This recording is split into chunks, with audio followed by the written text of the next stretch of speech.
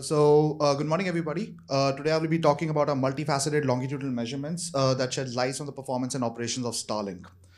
This work is a result of a collaboration between Technical University of Munich in Germany and in University of Edinburgh in UK. All right. So in recent years, low Earth orbit mega constellations have actually revolutionized the global internet connectivity and accessibility, right? So the Starlink network from SpaceX stands out as the only commercial LEO networks with more than 4,000 operational satellites at the moment. And they intend to offer low latency and high bandwidth coverage to 2 million subscribers deployed in about 60 plus different countries, right? So Starlink actually also plans on deploying more than 40,000 satellites in the coming years. And it's really aiming to become this global internet service provider. However, the end-to-end connectivity in LEO networks is very difficult to assess because of the various internal network deployments and management decisions that Starlink or any other LEO network operator might take. For instance, if you look into these orbits here, Starlink is deploying its satellites in 3 major planes, right? And these are the angles that you create with the equator of the Earth. So these are 53-degree angles, the 70-degree angles, and the 97.6-degree orbital shells. Majority of the satellites are actually deployed in the 53-degree orbital shell here. And the reason for this becomes clear if you flatten this picture of the Earth, no pun intended. You tend to see that these 53-degree orbit actually covers the most populated regions of the Earth. So these are covering, right now, they have more than 3,000 plus satellites deployed. The rest of these orbits, the 70-degree and the 97.6-degree orbits are much sparser, but they provide connectivity to these polar regions where there might be connectivity holes otherwise. But what this essentially means that if you are doing any measurements on Starlink and you're trying to assess what the network quality is, and if you are within one of these 53-degree orbits, you cannot make assessments about the global performance of Starlink because you're not getting the same amount of satellites everywhere. The other reason is the inconsistency can be because of how Starlink is actually operating its end-to-end performance. You might assume that Starlink is a satellite operator, so it's pretty much using all the satellites to make the connectivity. But that's not the case. Starlink is very much reliant on the ground infrastructure as well, right? Because it follows what we very popularly call as the bent pipe connectivity. If we look into the cross-section of this bent pipe connectivity, you have a Starlink terminal, and the Starlink terminal actually connects to the satellite which is in its field of view. But then the satellite actually relays your connection to the nearest ground station. The ground station then connects you to the point of presence, and then you go over the outside internet. Now, this terminal to satellite to ground station to point of presence actually looks like a bent pipe, which is why it is known as a bent pipe connection. But what is interesting to see here is that all of these satellites are actually moving very fast in space as well, around 27,000 kilometers per hour, which means that all of these links are actually very dynamic and they change very effectively. Now, to also ensure that you don't have to rely on always the ground station, which is in the single field of view of a single satellite, Starlink actually also uses inter-satellite laser links to interconnect its satellites. What this means is you can now create an extended bent pipe. If one satellite cannot reach both the Starlink terminal and the ground station, you can actually use a combination of multiple laser links to get to wherever the ground station is, and then you can exit out of the ground station infrastructure. But what this essentially means is that Starlink will be very much reliant on where the ground stations are deployed and how your point of presences are available. Now, in this work, we actually aim to provide the first comprehensive multifaceted analysis of Starlink and to understand what all of these internal operations and management decisions have impact on end-to-end and global performance of Starlink as well, right? So we do this from 3 different ways. Number one, we do a global measurements and performance analysis of Starlink. We rely on 2 different data sets here. So number one is this measurement lab speed tests. These are all open source, owned by Google. But these essentially gives us access to 19.2 million data points from Starlink users that have done speed tests over measurement labs.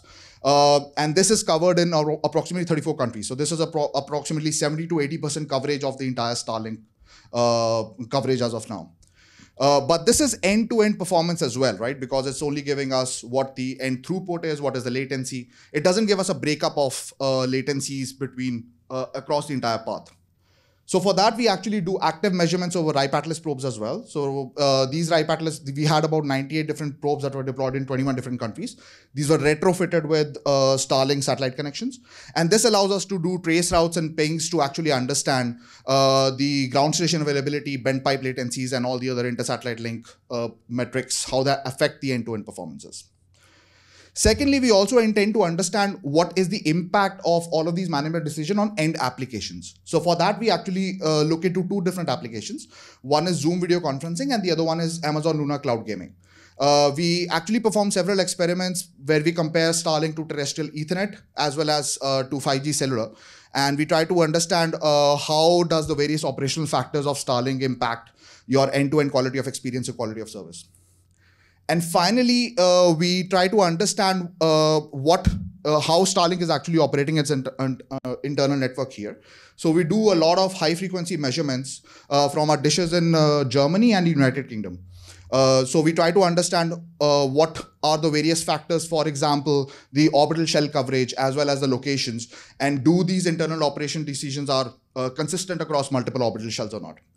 We also intend to understand what is the satellite handover behaviors that Starlink is using. So we do some controlled experiments from our dish in United Kingdom, which is only covered from the south in 53-degree orbit. So we put a metal shielding there. So we restrict the dish from getting connectivity from this 53-degree shell. And it only gets connectivity from the 70-degree and the 97.6-degree cell. And now we can correlate when satellites are changing and are moving in and out of the field of view. How is it affecting the end-to-end performance and the latencies that this particular dish is seeing? All right. So for this particular talk, I will only be talking about our global performance measurements, but I highly recommend you to check out our full paper for more details on the rest of the experiments that we did. Okay.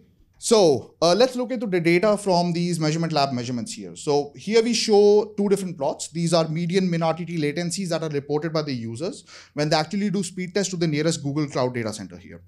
So the left one on this side is actually showing measurements from Starlink, and the right one is showing the measurements from top 3 mobile network operators from each different country.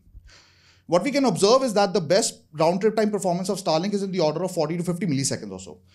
But if you look into the mobile network operators, this is around 30 milliseconds.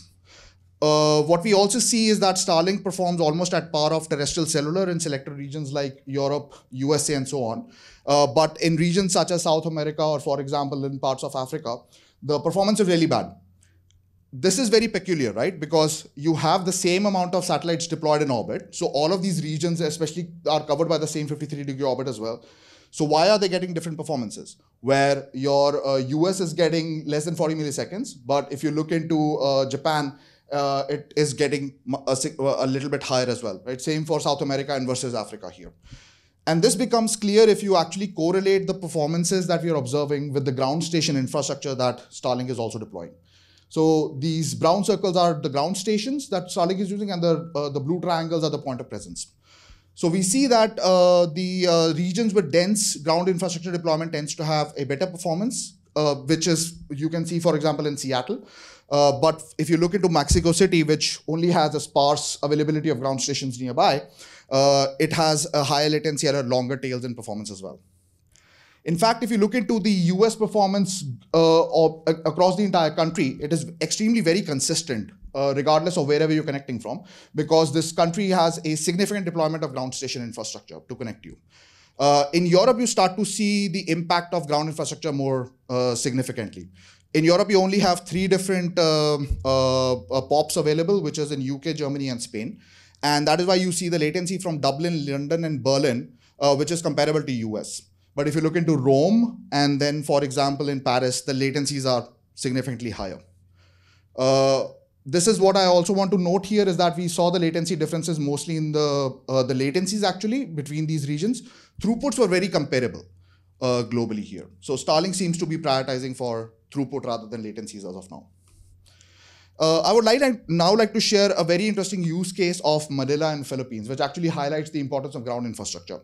So before May 2023, Starlink subscribers could only connect to the ground station infrastructure, which was deployed in the Philippines, but they were mapped to the point of presence which were deployed in Japan.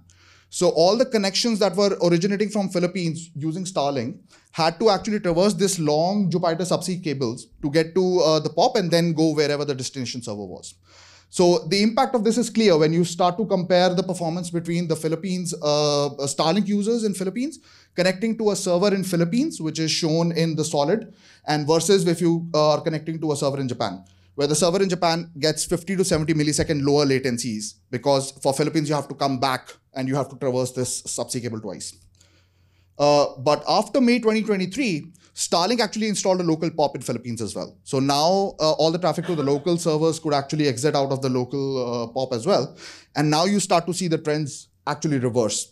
So traffic going to the local servers are getting approximately 30 to 40 milliseconds lower latencies versus if you're going to Japan here. So this actually highlights the benefits of showcasing how ground infrastructure can actually help end-to-end performance. But this is only dependent if your terrestrial network infrastructure is really good, right? Many parts of the regions of the globe do not have good fiber deployments. So in those cases, Starlink is actually pretty useful as well, because it can now use inter-satellite links to connect those regions, right?